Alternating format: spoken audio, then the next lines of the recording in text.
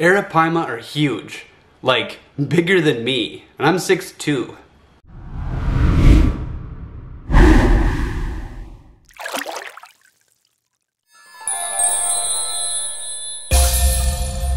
Hi, what's going on, friends? My name is Brandon Ringstad, and welcome to Nature Meets Paper, the place where we go on an adventure to discover the world of marine biology.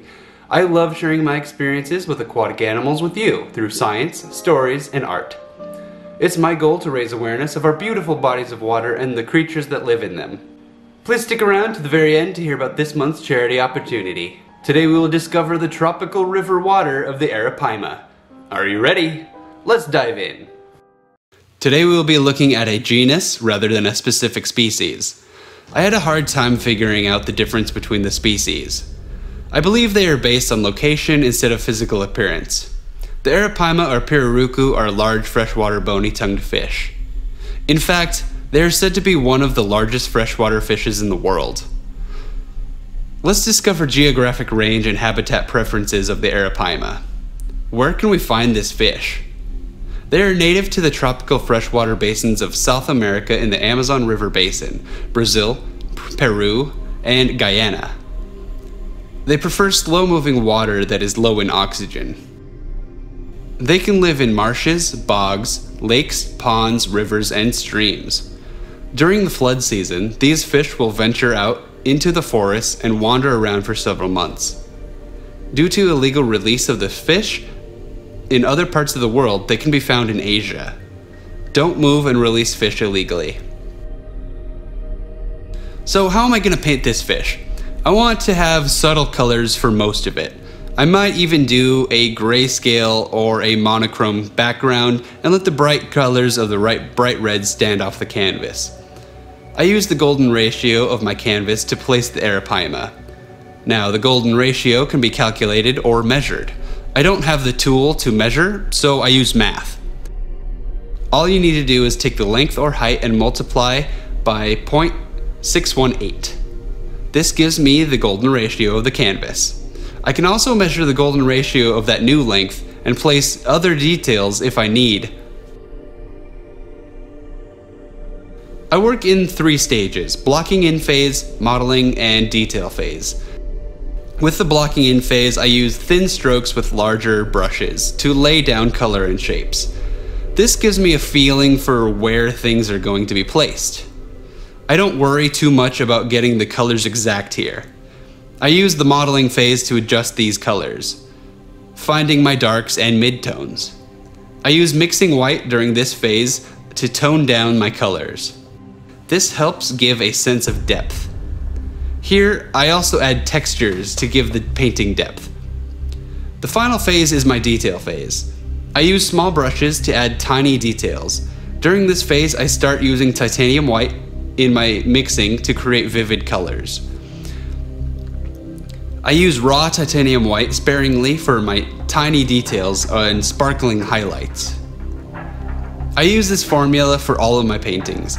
I use paint that work well with multiple layers and add glitter, glass bead gel medium, or pearlescent paint to them at the end to grab real-world light.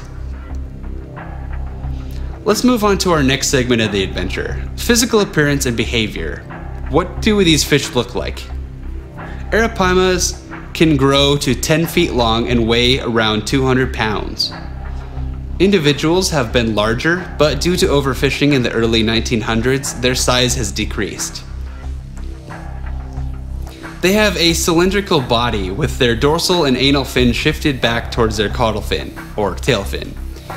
They have a copper-green flattened head that is turned up towards the surface. This mouth has a large bony tongue in it, which is why they are in the order Osteoglossiformes. Osteoglossiformes are ray-finned fishes with bony tongues.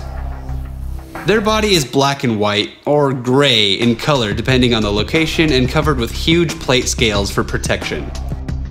These scales are hard on the outside and flexible on the inside. This allows the fish to be maneuverable but still armored. Their tail is beautiful. It is bright red. Now, as the Arapaima swims, it increases and decreases the size of the scales, increasing and decreasing the red coloration as it moves. Now that is amazing. They have a giant round tail for propelling themselves through the water. Sometimes they will even leap out of the water. Now that must be a sight. Imagine a 10-foot animal leaping out of the water. Oh, wait, I guess we see 40-foot whales do it all the time, but these are fish and not whales, so my point still stands. Let's discover some fun behaviors. Since the Arapaima live in fresh water that is moving slowly, or has tons of plant life in it, or decaying terrestrial plant life in it, the oxygen count gets really low. It can get down to 0.5 parts per million. Now, most fish use gills to respirate and transfer oxygen. In conditions like this, it means that the fish is limited to a certain size or a certain metabolic rate. Most fish will slow down and become sluggish to survive the low oxygen rates. So what do Arapaima do? It turns out that they have adapted their gas bladder to become a lung-type organ. It can control buoyancy, but it also is lined with thin membranes for oxygen transfer like a lungfish. This fish takes a loud gulp of air and breathes at the surface. They have a huge artery running along their spine. This means you shouldn't pick up an Arapaima out of the water. The cell walls are so thin for easier gas exchange that they can burst an organ and killing the fish if they're lifted out of the water. Arapaima breed and mate in the dry season early in the year. The females dig a nest around 40 inches wide and 10 inches deep in the mud or silt. As soon as it is the rainy season, the eggs hatch. There is more nutrients for the juvenile fish to eat and grow. Here's the fun part. The male protects the young. It is not common where the male protects the young. When in danger, the male opens his mouth and the little fish swim inside. He holds them there until the danger is gone. Meanwhile, the female swims circles around the male, protecting him from all sides. Now what a power couple. What do Arapaima eat and how are they doing? Arapaima primarily feed on fish species, but will occasionally feed on fruit, seeds, birds, and small mammals living close to the water. They have some teeth, and their bony tongues aid in crushing things. But this is my favorite feeding mechanism in animals. The Arapaima's mouth is designed to open quickly. This creates a vacuum inside the mouth. Wow. This creates a vacuum inside of the mouth. Water and prey are rushed into the mouth and bam! You were swallowed. It happens so quickly that the prey doesn't even have time to react. So how are they doing? The Arapaima, not the prey. The prey is swallowed. The IUCN Red List has them listed as data deficient. This data was conducted in 1996 and needs to be updated. It is hard to know exactly where this fish lives. They can live all over and don't have specific site preferences. It would take a huge team of people to do this study. In the early 1900s, this fish was captured almost to the point of extinction. Fishermen would harpoon or net the fish when they surfaced to breathe every 10 to 15 minutes. They have a ton of uses for people. Their scales can be sewn together to create a strong leather, their tongues are used to grind up medicine, and their meat can feed several people and is considered a delicacy. They are also in the aquarium trade. I can see why. They are a glorious fish. They are thought to be 13 million years old and look like it. The problem arises when they are released into non-native bodies of water. They are an apex predator in their habitat and will outcompete local fish. Don't be that person who ruins your local water system just because you can't take care of a monster-sized fish. Let's move to our final segment of the adventure. What was my personal encounter with the Arapaima and how is my painting coming along? I was lucky enough to catch the tail end of the monster fish exhibit at the Odyssey in Scottsdale, Arizona.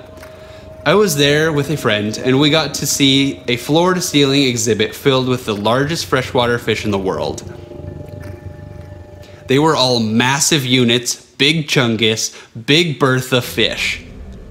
When every fish is larger than me and makes me feel small, now that is a feat.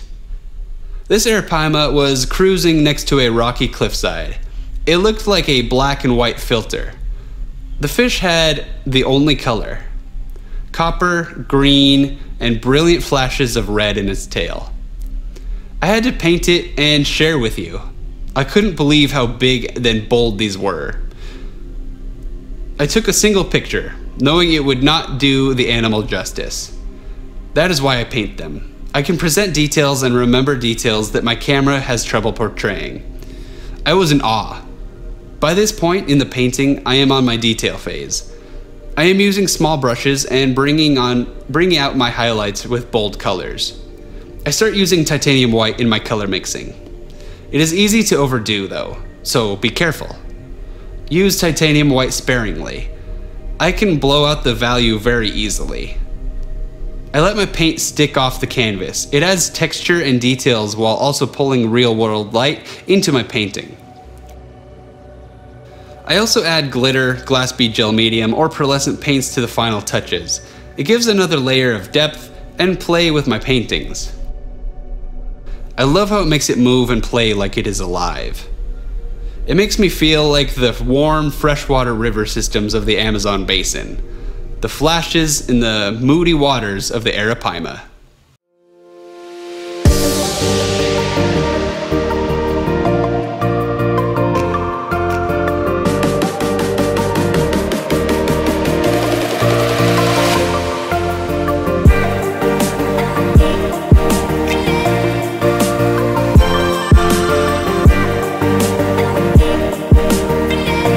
There we have it. This painting is finished. What do you think?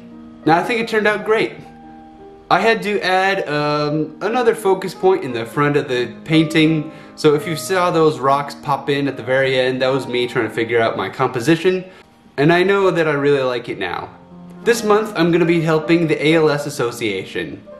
I always do the ALS Association in April because that's when one of my friends passed away due to ALS. I know a few people who have had ALS, and it's kind of a, it is a really bad disease.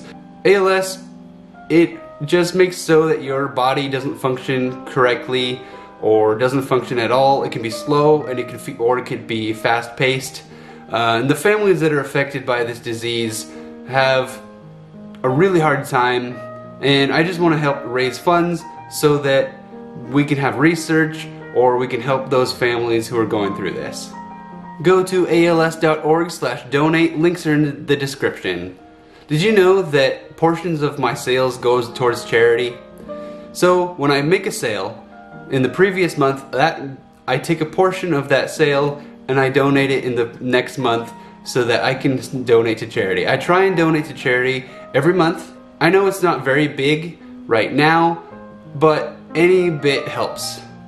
And as this community grows, the more impact that I can have for my local community. So I sell my originals. The original that you see here is up for sale. I also sell prints. Now I sell limited and unlimited prints.